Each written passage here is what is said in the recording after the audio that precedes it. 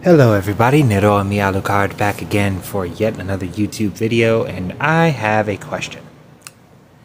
We've seen a lot of games come out, have sequels, be successful series. We've seen series that have jumped the shark, series that never got the love they deserved, and we've seen series that have fallen into that nice niche in between where you have a decent sized fan base, but nothing really mind-blowing, but enough to keep the developers working hard and their families fed.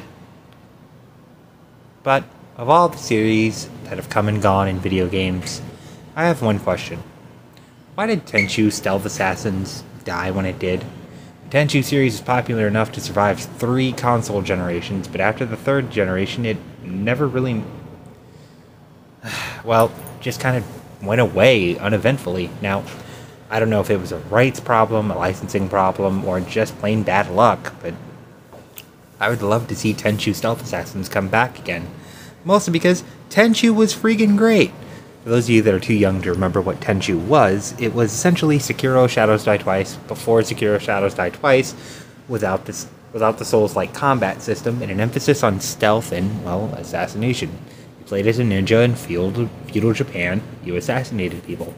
That was all you needed. The first one is filled with all of that early 3D game design jank, and to be fair, like Silent Hill, they made the most of it. For example, the fact that the game takes place at night gives them a lot of reason to, limit the draw distance for the sake of the poor PlayStation 1's hardware.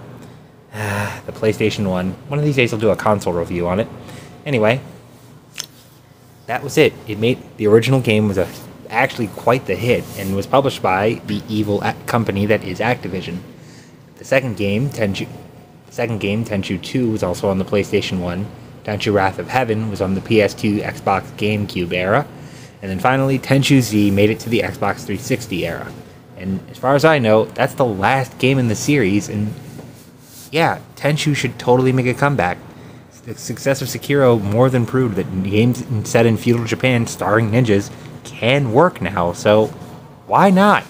Especially with all the advancements in technology that have been made since the original game. It's perfect for a reboot. I don't know where the licensing is on this. I don't know who owns the rights to the game anymore.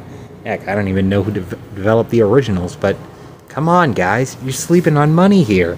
Now, if there's one thing gamers hate, it's when a company or companies refuse to acknowledge the money. And yes, I understand that remaking a game comes with a lot of financial risk. You have to make it accessible to the original, to not only newer fans, but fans of the original, and blah, blah, blah, blah, blah, blah, blah. But come on. Crash Bandicoot more than proved that people still love that little guy after all these years. Same thing with Spyro. How have you not done Tenchu? Heck, a bunch of other properties from the PlayStation 1 era can make a comeback, like Tomba, Croc.